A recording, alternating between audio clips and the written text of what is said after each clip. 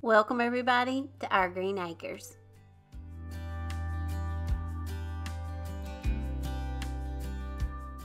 I want to start out the video today and capture these beautiful butterflies.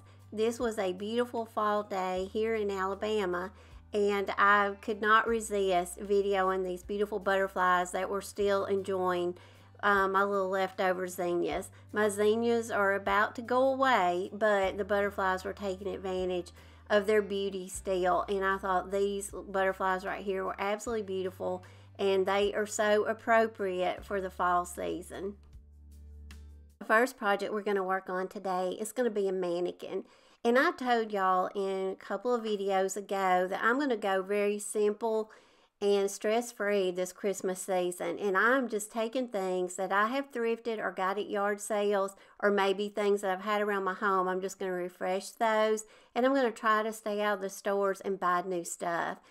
I picked up this mannequin at a yard sale back in the summertime, and I only paid $2 for it.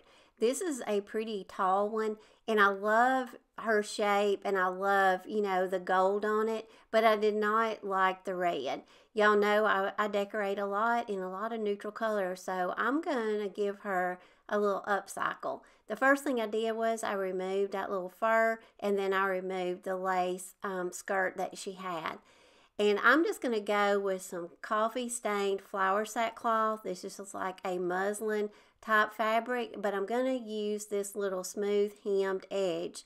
And I'm just going to use my hot glue gun and to apply this.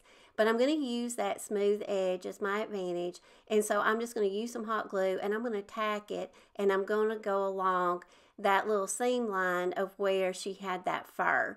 There's some glue buildup that I couldn't get off, but that's okay. We'll cover that up. I'm just going to continue to go around the top until I get the two top ends to meet. And once they do, then we've got the top fixed. And then once I got to the arms, I just kind of trimmed them down. I just kind of trimmed around and got some excess fabric off. And then I'm going to fold up the edges around the arms just to give them a smooth edge. Once I get them the way I want them, then I'm just going to use some hot glue and then tack those around and go around each arm. And this, like I say, this fabric right here was very user-friendly to work with because it had enough stretch to it that it worked out really good and it would smooth out really well. Now, once I got both the arms done and I got up under this one, I just tacked it down with some glue. Now the arms are done. Now I just need to go and I need to start working on the body. Now I want to smooth this out as much as I can. So I'm going to just apply a little bit of hot glue right there in the front, kind of pull it down, try to get as much of the wrinkles out as I can, and then I'm going to pull it on the side really good, and then I'm going to apply a little hot glue, and then I'm going to pull it really tight and glue it down and tack it, and that will be on the back side. Now when I got down to the bottom, I had it smoothed out pretty good. So around the bottom, I'm just going to go around. I'm going to remove some of the excess fabric once I get done. But I'm just going to apply some hot glue, and I'm just going to glue that fabric up around the bottom. And you'll never see this. And once I get it all glued, then I'll go around and I'll cut off some of the excess fabric. And now her little body shape is pretty much done.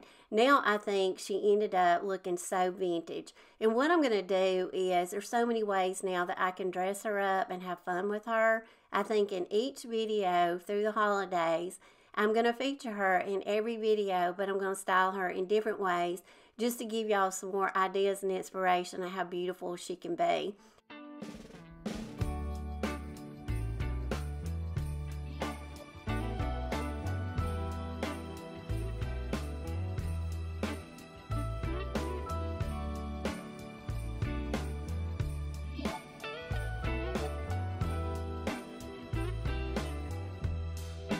Merry Christmas, baby. Reindeer's coming out to play. Santa Claus is packing the presents, making sure you've been behaving okay. The next project is going to be a little storage box that I found at Goodwill, and it has this beautiful fruit print on the front. And I love the little crackle finish on the box, so I'm going to try to work around that and leave that because I love that, and I cannot recreate that. So what I'm going to do is I'm going to take some fine sandpaper, and I'm just going to go over this fruit, and I'm going to sand down as much of that painted fruit as I can. Now when I got done, this is what I've got left. So I'm thinking, what can I do? So let's apply some transfers. Now this is when you can get really creative and when transfers really come in handy. Because if you've got something that you really kind of want to cover up, transfers are a great layering tool.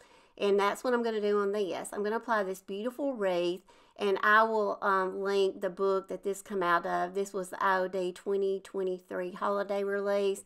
I think all of this is pretty much sold out, but I will still let you know what book this was in. Now, I needed something to go in the center because you can still kind of see some of that dark paint up underneath. Now, this is another transfer, and I'll link it below because this right here is still available. But I'm just going to take a little bit of this writing from this transfer, put this in the center. Because basically what I'm doing is I'm just taking things that I already have on hand. I'm taking pieces of transfers that I have, and I'm just applying them to the top of my box, and I'm having fun layering and just kind of covering up, you know, the top of the box. Now I needed a little bit more greenery on the side because I still had one area of paint that you could see. So I'm going to take this little bit of greenery that really matched the color scheme and the wreath, and I just cut it off of that other little transfer piece and I applied it to the side. Now we've got a beautiful box that we can put little things in and store for the Christmas and the holiday season. Reindeer's coming out to play. Santa Claus is packing the presents, making sure you've been behaving okay. Merry Christmas, honey. Yeah. The snowman's dusting off his hat,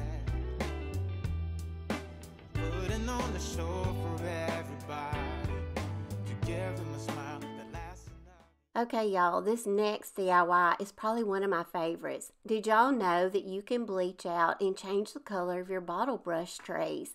Yes, you can. I wanted to try this so much, so I did. I took 2 bottle brush trays that I had that I did not like the colors of. This one is a gray, and I think I got this either at Hobby Lobby or Walmart. But take your bottle brush trays, and what you want to do is take them outside, get a container that is large enough to put them in, and you want to soak them in bleach. Now, this only takes just a few minutes. Now, you can see the one on the right, the little green one, he's not gonna work. So, if you have a tree that's like that type to me was not a success. But the other one that had more of a soft type bristles on it, it worked great. But y'all look, it went from gray to now it has now more of a bleached out neutral color. Y'all, this did not even take 15 minutes. As soon as that bleach, it reacted to that bleach, it just in a matter of minutes it started to turn. So I just took some pliers and very carefully I lifted it out of the bleach. I left it out on a towel, and I left it out on a sunny day to let it air dry. Now I took the bleach that I had in the container, I took it inside, and I poured it down the bathtub to dispose of it. Now the one on the left is the one that I just bleached that was gray. So y'all, this is a great hack if you have some bottle brush trees and you want to change the color of them. Bleach them out, and they will turn out absolutely beautiful. I can't wait to do some more of these.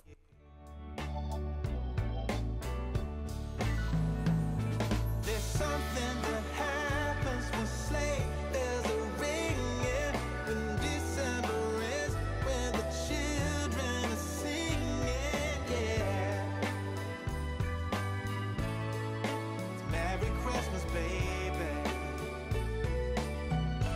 Ooh, yeah. There's room at the table for big and for small. All the fire is popping, the chestnuts. Now I'm going to take another item that I've had, and this was a DIY project in a previous video, and I just painted a tray that I got at the thrift store, and I put a stencil on it. I just painted over it with a couple of layers of chalk paint. Now I've got a refreshed piece that I can decorate for the winter and the Christmas season. I'm going to take another one of those wreath transfers, and I'm going to add another transfer that's got some Christmas wording on it, and I'm going to add that. But I decided once I got my wreath applied to the tray, I did not need the wording, so I'm going to save that for another project. But I did want to include it in case you did want to add just another element to it. You definitely could. So now I just took a tray that I had that I got tired of, and I refreshed it, and now I've got something that I can set out now for Christmas in the winter season.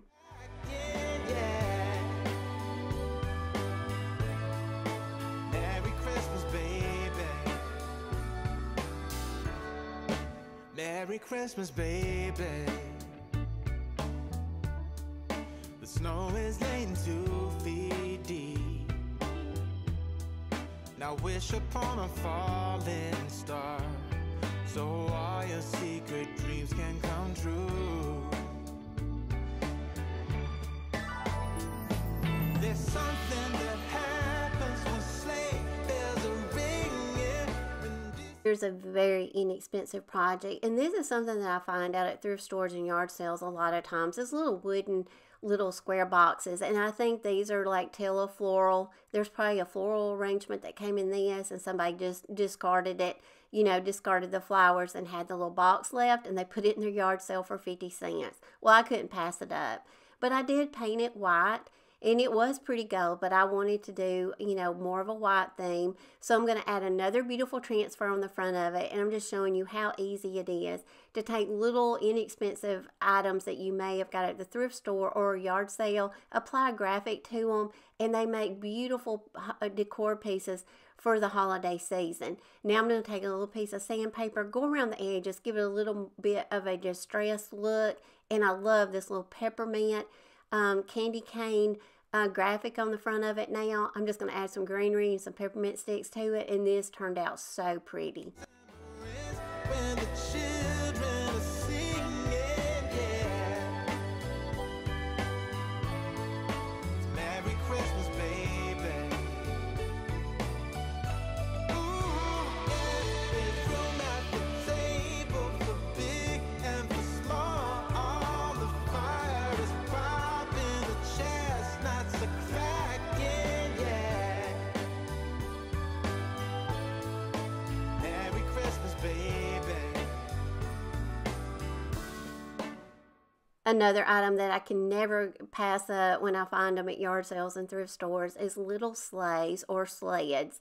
I'm not sure what the difference is, so y'all leave me a comment down below. But I paid $3.99 for this one at Goodwill. You can see it's got like a really pretty bright painted flower on it.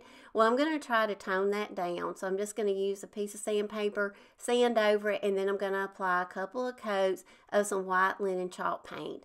Once I got the whole little sled, I got it painted. Now I'm going to show y'all how you can add a really inexpensive graphic to your project pieces. And this is one of my favorite ways to add a graphic. You just tape a piece of tissue paper onto a piece of printer paper, put it in your printer, and print your graphic, and it will come out on your tissue paper. To keep your ink from bleeding, you can always spray over it with hairspray, and that will avoid your ink to bleed. Now just let your hairspray dry, then I'm going to cut it out, and I'm going to cut out as much of the tissue paper as I can. But if you have a white background and you have white tissue paper, a lot of times you're not going to be able to see that tissue paper. But this is such an inexpensive way to be able to add any kind of graphic that you want to your projects. And I downloaded this graphic from the Graphics Fairy, and you can, they have a lot of graphics that are free, and you can also resize them, so you can customize them to fit your projects. Using some DIY Liquid Patina, I'm just going to apply it in sections, and I'm going to apply it to the little sled. And once I do, I'm going to go over it then with my brayer very gently. You just want to roll over your tissue paper, not a lot, don't overwork it, but just go over it very, very gently, smooth out any wrinkles or bubbles. And then I went around with a baby wipe and just kind of wiped away any excess of that decoupage medium. I let it dry. Now look how beautiful this little sled is. I absolutely love this. Now I went back and forth on what I wanted to make the little handle. If I wanted to put the little twine back in it, but I thought this just screamed fur. So I found this little piece of fur. I think I got this at Hobby Lobby last year. I had this in my stash. So I just kind of drilled out those holes just to make them a little bit bigger with a pair of pliers. And then I'm just going to feed it back through, and I'm going to tie a knot. And that way it won't come out the other end. So just tie it in a knot. And once I get it tied in a knot, just so it don't look like a big fur ball, I'm going to go around with my scissors and I'm just going to trim up. I'm going to trim it up really good. And once I got it trimmed up, then I'm just going to go over to the other side and I'm going to do the same thing. Now, I just kind of, once I got over to the other side, I wanted to decide, you know, how long I wanted this. And once I did, I just did the same thing. I drilled out the hole a little bit more so I could get my fur through it, tied in a knot, and then just go through your scissors and just trim it up. And I think this little fur handle was the perfect addition to this cute little sled. There's something that happens when something that happens when disseverance, yeah, yeah. Oh, it's Merry Christmas, baby. Merry Christmas, baby. It's Merry Christmas, Merry Christmas. It's Merry Christmas, baby. Yeah. It's Merry Christmas, baby.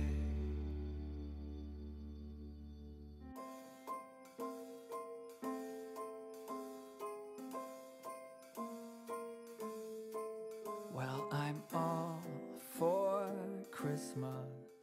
Now I'm going to show y'all something I saw at Walmart, and I thought, you know, I'm going to try to make that myself.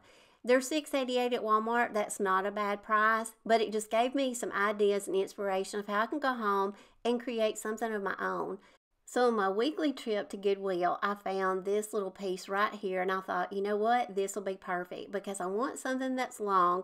Because, you know, little nutcrackers, they're skinny and long. I'm going to paint over the piece using Drop Cloth by Dixie Belle. So if you're looking for a beautiful neutral color, the drop cloth color is so pretty. I'm going to give it a couple of coats, and then after it dried, I'm going to show y'all a cute little nutcracker. I bought these from a little Etsy store, and I will link it down below. But you get a couple of different nutcrackers and another little Christmas scene. So you get 3 graphics, and they're very inexpensive. You can also go out probably and get a free download for a nutcracker if you would rather go that route. But I just applied him using the tissue paper method. I just put a little piece of tissue paper on a piece of printer paper, and I printed him out like that. Now I'm just going to apply him to this little project piece right here using my DIY Liquid Patina. I work in sections, and then I'll go over and roll him out very gently with a brayer. Now, I forgot to spray my hairspray on this, but I think the hairspray definitely makes a huge difference, so try not to forget that step. Now, just go around the edges using a piece of sandpaper and just dress it. Now, we've got a cute little nutcracker piece that we can set out as a cute little piece for our tier trays or just as a little shelf sitter. All the happy smiles and the wishes, and I want it all from the lights to the mistletoe. Tell me one thing, is there anything that you're missing? I will keep you warm as soon as you remove that snow. Whatever we do, we will be alright. These holiday wonders will open your mind. Okay, raise your hand if y'all love these little hollowed out book boxes. Anytime I find these, I have to pick them up, and I found this one at Goodwill. It was $3. It's got a floral print all the way around it, so I'm gonna take it outside and I'm just gonna go over it with some Rust-Oleum. This is my new favorite color. It's called Sand Dollar. It's a really pretty neutral color. It looks a lot like that drop cloth, except it's a spray paint. So I gave it a couple layers. I covered up all those florals. Now, nothing to me screams Christmas more than, you know, or the winter season than some gold. And I love chandeliers. Now, this is a beautiful piece of decoupage paper that I've ordered a while back, and I'll leave a link below to a beautiful website that has some gorgeous decoupage paper, and it's very inexpensive, but they have some of my favorite decoupage papers for little projects like this. So I'm just going to apply it to the top of my book box. And these book boxes like this, you could always customize these. You could put gifts in these around the holidays and give them as, you know, gift boxes. Or you could just make these, put these up under your Christmas tree just to add a little bit more, you know, of an elegant flair. Now I applied it, used my DIY Liquid Patina. I'm going to go over it, roll over it with my brayer. And now I'm going to let it dry. And now I think this decoupage paper fit perfect on this box. Now I want to add some pretty ties to the front of the box. So using some hot glue, I just got some beautiful like gold ribbon, and I think I got this ribbon at a yard sale. I got 2 rolls of it. So just applying some hot glue right in the center of the top and the bottom of the box. I just applied these ribbons, and now I can tie a beautiful bow. So now we got a beautiful box that we can give as a gift, or we can store some name tags or some gift wrapping supplies in it during the holiday season. May all your wishes tonight come true. The love I lived, the dream I knew. This Christmas I only wanna be close to you. Hey.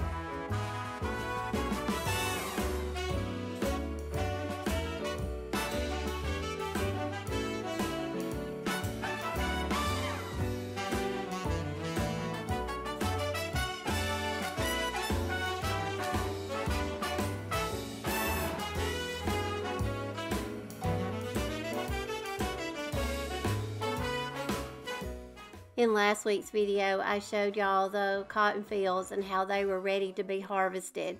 Well, they came this week and the farmers harvested the cotton and it's all baled up. So I wanted to show y'all this. This is what it looks like here in the fall, and seeing the farmers out in the fields baling the cotton is just a wonderful sight. So now all that cotton that is just a couple minutes down the road from me will be sent now to the cotton gin, and it'll be made into some cozy blankets and t-shirts and all kinds of good stuff that we love. I hope y'all enjoyed the video today, and if you did, please give it a thumbs up. Make sure to leave me a comment because I love talking to y'all and getting to meet y'all. Make sure to subscribe to my channel so you don't miss any of my content. Make sure to go over and check out my new channel, Teresa Greene. We have a waterfront condo that we are currently fixing up, and I'm decorating it. So I'm putting out new videos every Monday. So make sure to go over and check it out and subscribe to it also. As always, I love y'all, and I hope y'all have a great week. And I will plan to see y'all next week in my new video. Bye, y'all.